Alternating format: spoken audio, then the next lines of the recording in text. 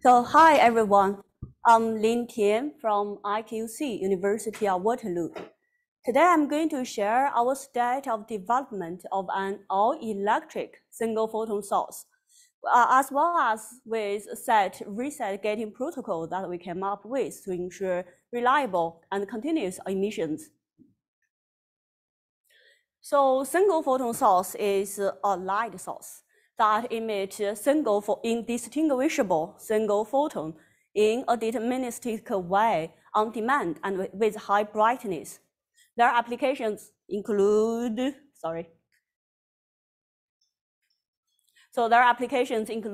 quantum LiDAR, quantum key distributions.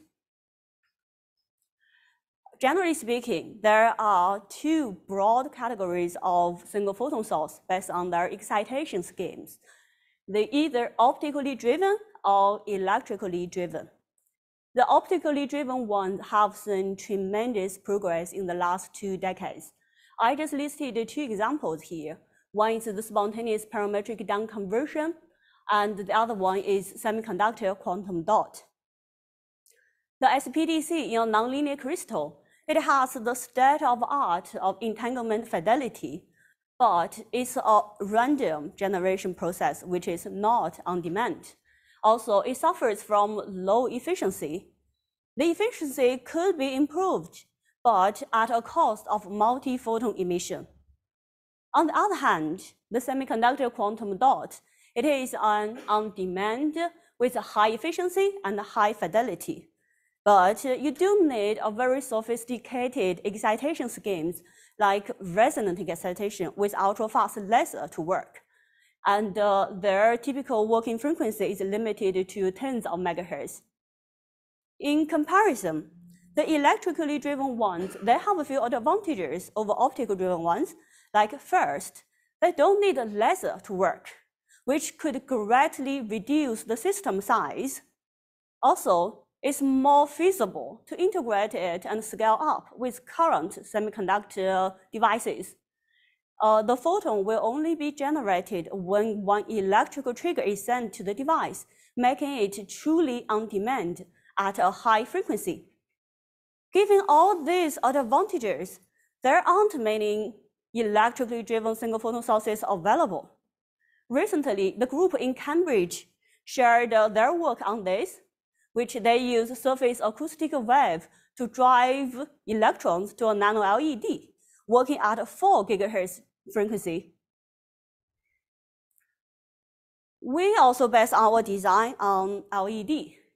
So to deliver precise number of electrons to the LED junction, we use a pump in the design. So that's a single electron pump. I mean, there are 2 main components to our design, is a single electron pump and a nano LED. So one key component of our design is the single electron pump. The type of pump we based our design on is called tunable electron pump, or a dynamic quantum dot, where a virtual potential dot is created by using gate potentials. The way it works is when your entrance gate here is below your Fermi level, many electrons get loaded into your potential dot. When the entrance gate rises up, some electrons will escape and go back to the source. When your entrance gate is higher than your exit gate, the electrons get ejected to the drain region. The number of electrons ejected can be controlled by your gate voltages. That's why it's called tunable electron pump. There are a few advantages of this type of pump compared to turnstile pump. First, it does not need a source and drain bias to drive the current. It could work at a high operating frequency up to gigahertz, making it non-adiabatic. And last, there is only one IF gate involved here, making it a more simple and robust design. So the top left shows schematic view of our device. You can see 3 levels of insulated gate in this design. The top gate is indicated by black dashed lines, where it induces sources of electron for pumping. This pair of rectangular gate here defines the 1D channel, so there is no etching involved here, which makes the device more reproducible. And the quantum dynamic dot is first confined by this entrance and exit gate. When you look at the cross view of this device, the ohmic contact here, the gold, germanium, nickel, they are the electron reservoirs in the device because there's no dopant in here. They have a recessed structure to promote lateral diffusions of electrons. The right side is an SEM of our device. The dynamic quantum dot is generated in this 400 by 400 nanometer squares. The top left figure shows we have a widely tunable electron density as a function of the top gate voltage. It is linearly dependent, there is no hysteresis here. Also, the mobility is very high over a large electron density range. The middle figure shows as a device, it has very low leakage current at an elevated 77 Kelvin temperature. The last figure is the most important characterization of a single electron pump. The quantized current plateaus here. The black curve is the experimental data. The yellow curve is the fitting to the first plateau. So what happens in a single electron pump is their current is defined as N times E times F. N is the number of electrons ejected out per pulse. E is the electron charge, and F is the driving frequency. So when you look at the figure, the N equals 1 here means there is only 1 electron per pulse ejected here. We look at the second line here, it means there are 2 electrons ejected in this plateau, then 3 electrons further on. So we have operated the pump up to a gigahertz range at 4 Kelvin, which is actually a high temperature for a pump to work. Also, this is the first electron pump in dopant-free gas and all-gas material systems. We all know that multi-photon emission is a problem for some optically driven systems. What about in an electrically driven source with a pump in it? So when look at this simulated probability curve here, the probability to have 1 electron per pulse can be higher than 99% when the probability to have empty pulses and multiple electron pulses are minimized. This simulation is done in 2013. Actually, recently, there is one experimental data shows they could have as little as 30 error pulses per million emission of single electrons. Another great point of our design is the potential to reach entangled photon pairs by simply changing electrical input. So if the pump is working at the second plateau here, if we could initialize that pair of electrons to in singlet state, that would become spin entangled. Then that would be preserved into polarization entangled photons, which means our device could not only work as a single photon source, but also as an entangled photon source by simply changing the electrical parameters. So now we have a working single electron pump to get a single photon source.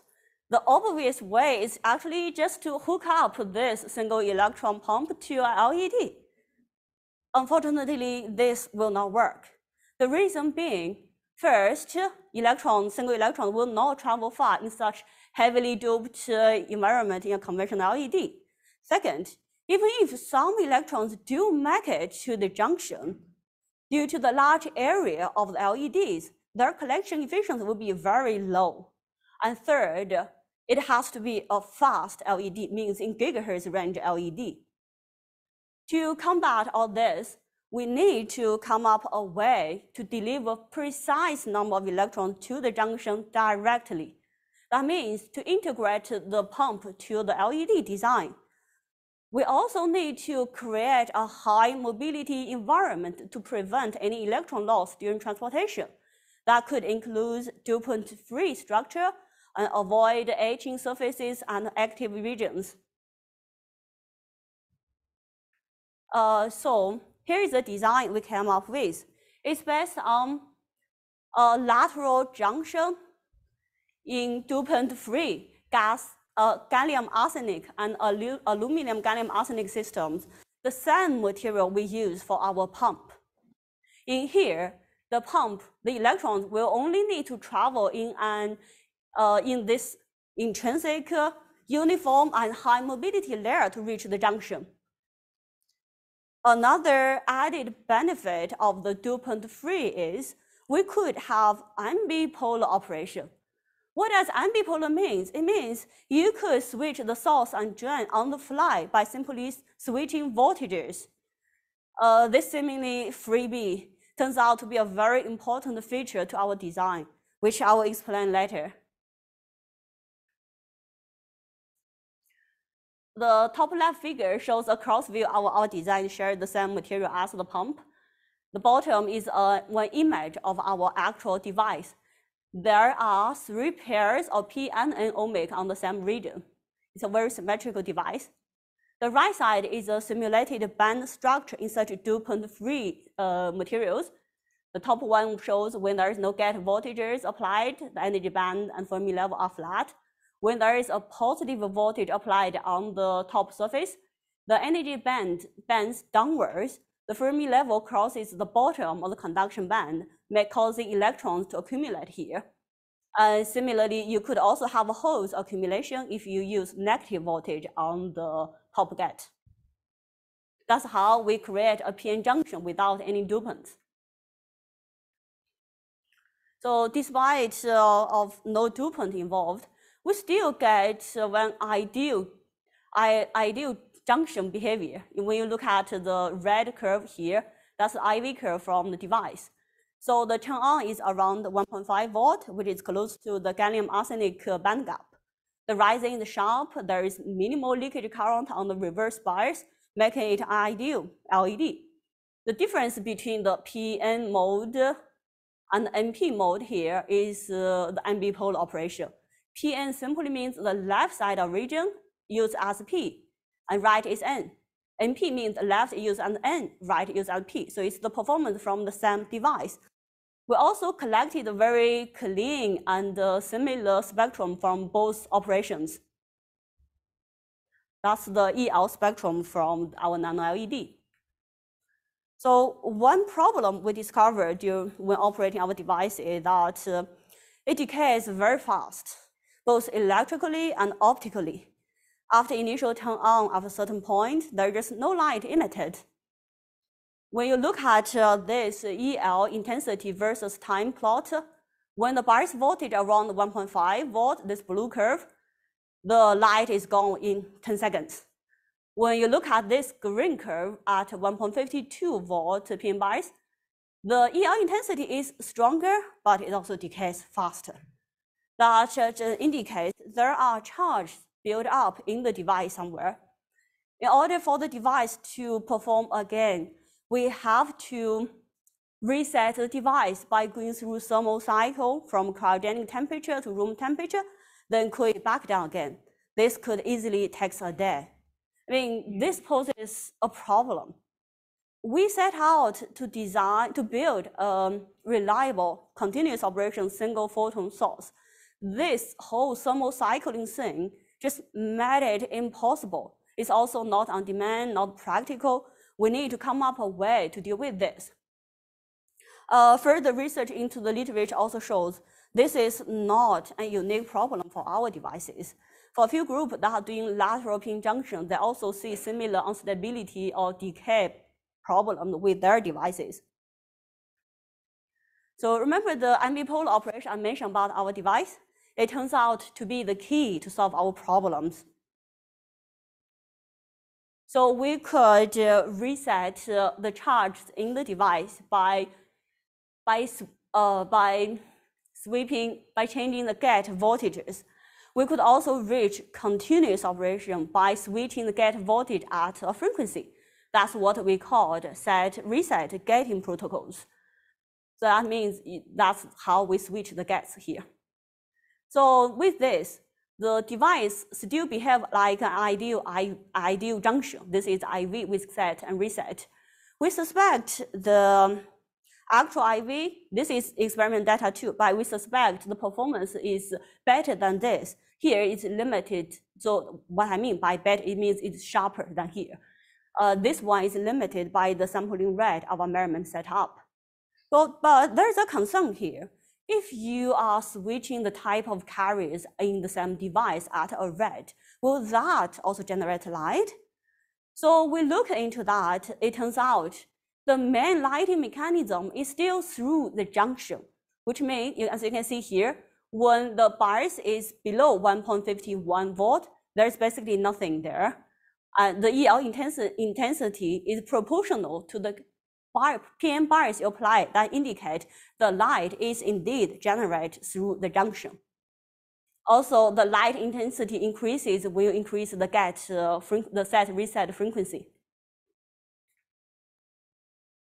Because now we have a continuous operating device, we carried out a few more optical characterizations here.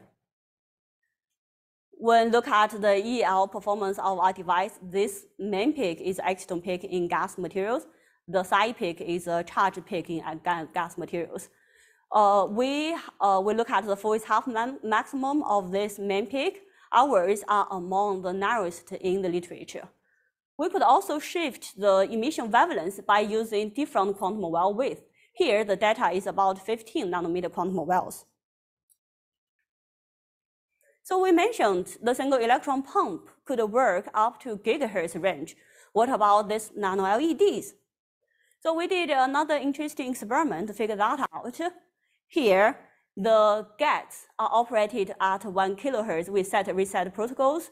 The PM bias across the junction is composed of 1 DC baseline and 1 IF pulse.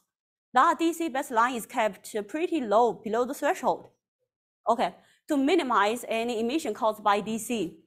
And the IF pulse will overcome the threshold, generate light. And indeed, we have observed pulsed EL emission in our device. This is the time-resolved EL measurement. The sync signal is the electrical trigger from the IF pulse. When look at the lifetime of our EL emission, it is very short, only 168 picoseconds, and possibly limited by the timing jitter of our APDs too, which means this nano LED could easily work up to gigahertz range. So now we have a working single electron pump and a working nano LEDs. The next step is to combine them together to make a single photon source. That is what we're currently working on now. We're also working on to add the DBR and microcavity to improve the collection efficiency for single photon source. After those, we could work on time-correlated or spin-entangled photon pairs. Lastly, we could also include indium gallium arsenic to reach telecom wavelength emissions. So this is a collaborative project between three groups in the University of Waterloo. Quantum photonic devices led by Professor Michael Reimer, and the ME lab by Prof. David Wasilewski, and quantum transport device lab by Prof. Jonathan Ball and Prof. Francis Sfagakis. I would also like to thank all the funding agencies for this project. Thank you. Thank you, Lin, for this talk.